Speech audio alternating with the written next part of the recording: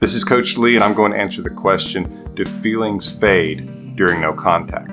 First of all, what most people need to realize in your situation is that if your ex has broken up with you, then feelings have already faded. Things are already not where you want them to be. Your ex's mind, your ex's heart, those things are not where you want them to be. And so fearing that feelings will fade further is really out of place simply because they're already very low, or else your ex would not have done this. If things were moderately high, your ex would have probably tried to push through, tried to figure things out, tried to work things out with the relationship. So worrying that things could go down even more is actually not something that you should be worried about, simply because there's not much room for it to go lower. Really, the only direction things can go if you stay away is up. And the biggest reason for that is because if your ex has broken up with you, attraction has fallen. And yes, for those of you in long distance relationships, a lot of times someone will cite the distance. I just can't do the distance anymore. Well, the distance didn't change. What changed? Why is it that all of a sudden your ex can't handle the distance anymore? It's because attraction fell, because they have been perfectly willing to travel long distances to see you. It's been worth it. And it's been worth it to meet you places and handle the distance. What changed if the distance didn't change? Their motive changed. And you can substitute the word motive for attraction. And though I was talking about long distance there, that applies to most things. Whatever reason your ex has provided, especially if it's something that's been there a while, if attraction were high enough, your ex would find a way. It would not matter much to your ex. They would think of it as a privilege to do this thing or to put up with this if they got to be with you. But when attraction falls, then those things become more inconvenient, more of a struggle. They matter more, they hurt more. And so that's when your ex can finally reach that point where it's low enough and they say, I want to break up with you. So if you're worried that no contact could make feelings fade, just know that most of the time it's the opposite. Most of the time, no contact is what causes them to actually see that they could lose you. They see your strength, which is attractive, and that you are strong enough to stay away.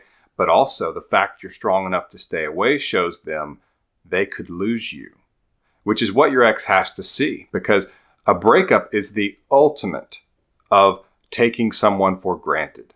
When you can walk away from someone, it shows that you are not concerned or worried about losing them. And so when I talk about no contact and how that can show your ex that they could lose you, a lot of people will say, why would they care? Well, again, what I mentioned at the start of this video is that at the moment, it really doesn't matter. There's not going to be a drop-off. Your ex doesn't care if he or she loses you in this moment, mostly because they haven't had to face it. When someone breaks up with you, it's their choice. It's their decision. So they're in control. When you're in control, you don't lose things. You don't sense loss. When things are taken out of your control, that's when you have loss. Losing a loved one, losing a job, losing a spouse, losing a boyfriend or girlfriend who breaks up with you, that's when you realize you're not in control. You feel the loss. But when it's your decision, you don't feel the loss. You are choosing to walk away from this person. You're not losing them. Breaking up with you is not losing you. And so yes, at the moment, theoretically, based on a concept in the mind of your ex, there's not concern for losing you, because mostly they are not facing it. It's when the tables flip and you are in control. You're making your own decisions. You are choosing not to contact them. You're choosing not to pursue, not to beg, not to try to fix what they broke. That's when the potential exists that your ex can feel the loss. But it requires, first of all, that you're not contacting, that you're not there, that they have to wonder about you. I have a video called Stages Your Ex Goes Through During No Contact that I'll link to in the description below, as well as the end screen at the end of this video. And you can watch that to learn about the stages that your ex goes through as far as their thought processes. But basically, they start off in the sense of accomplishment and freedom and relief that they've gotten the breakup over with, because it's not something people want to do. Nobody says, I'm looking so forward to breaking up with this person, unless this person has just been awful to you. And then that could make some sense if you want to get even with them. But if this person cares about you and you know it, and you know this is going to hurt them, then it's not something you're looking forward to doing. You're looking forward maybe to when it's over with. And so that's what they're feeling, is this relief. And so they have to go through some processes to get to a point where they actually realize you are staying away, and that shows strength, and that you could not be gotten back at some point. Because at the moment, it is just a concept. Your ex assumes, since they broke up with you, since they made the decision, and you wanted to stay with them, that it will basically always be that way. Though your ex wouldn't put it into those words, that's what they feel. And so they assume, at least emotionally, assume that they could get you back whenever they wanted you back, if they ever wanted you back. And so since they don't want you back at the moment, and since they were in control, they were the ones who broke up with you, then that's why it makes sense to say, well, they don't care if they lose you, because at the moment, your ex is pretty sure they want something else. That's where time can be so powerful, where you stay away day after day, night after night, minute after minute, and your ex has to come to terms with that. Now, it's not 100% that every time your ex will decide they'd rather be with you. I can't speak for every detail. I don't know the details of your relationship. I don't know what your ex is going to see in that relationship when they look back. If you were a good girlfriend, if you were a good boyfriend, and that you did not expect to be worshiped, and you not worship, but it was equal, you both were helping each other to feel wanted, desired, needed, and were an equal partner, then it was probably a good relationship. And that's where, when your ex looks back on it, that's something they can see. If it was a bad relationship, and there are all kinds of reasons that it could be bad, but if it was truly bad, then your ex would look back and see that as well, and they may not want to.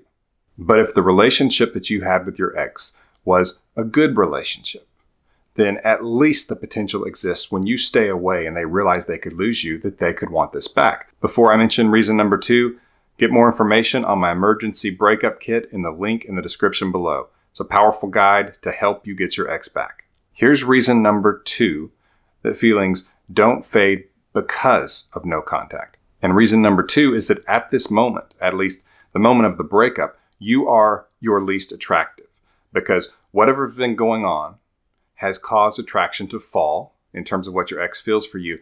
And the process of them breaking up with you actually lowers your attraction in their mind, and it raises theirs. And so you're interacting with them during that time. You are putting your worst foot forward. Even if it's circumstantial, even if things will change at that moment, backing off actually is what gives you the best chance of your attraction level going up. Even if it means your ex simply doesn't know what's going on with you, it's still better than presenting your least attractive self, which is the state that you are in if they just broke up with you, because that is the main reason that your ex broke up with you. And so you can be assured that your level of attractiveness is actually at its lowest point right now. So you don't want to put yourself into the game right now. You want to leave with your ex the memories they have of you when you were in a more attractive state. And that's where they can at least wonder if you're returning to that, or they can think, what have I done by giving this up? Have I lost it forever because this person's not reaching out? They're not talking to me about this, not trying to get me back. Does that mean that I could lose them, or that I have already? That's what we want your ex to experience and feel and think.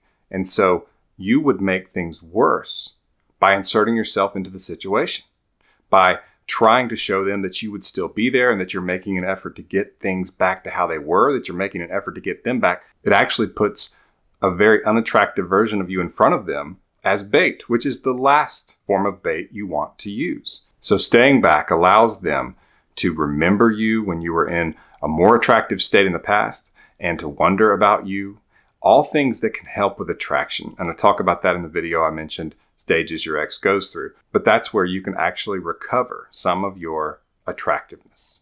Before I go on to the third reason why feelings don't fade during no contact, take a quick second and click the subscribe button below so you can be notified when I have more videos like this. So reason number 3 that feelings don't fade during no contact is that your feelings were not based on contact. If they were based on contact, we would fall in love with the person we're around the most.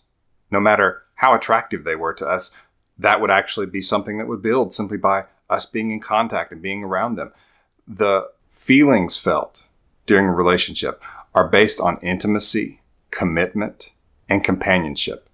And yes, those things can be increased when you are around someone, but only when you are in a relationship with them where they want to be with you in a relationship. When someone does not want to be in a relationship with you, contact with them actually decreases their desire to have companionship, commitment, and intimacy with you. And so you actually make things worse in this situation with contact.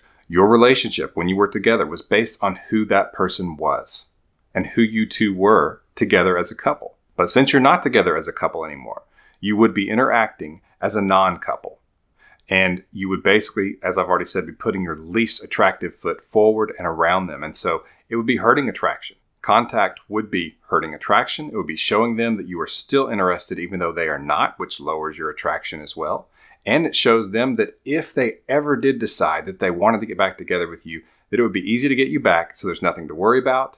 There's nothing to have them make a decision about. They can just relax and figure that if they ever do want you back, you would be willing and ready to get back together, which basically does not put you in a position of strength where they would admire you, where they would think of you as someone who has options. They would simply see you as one of their options if they ever wanted you, which is not attractive. Get more information on my emergency breakup kit. It's a powerful guide to help you get your ex back. This has been Coach Lee, and as always, thank you for watching.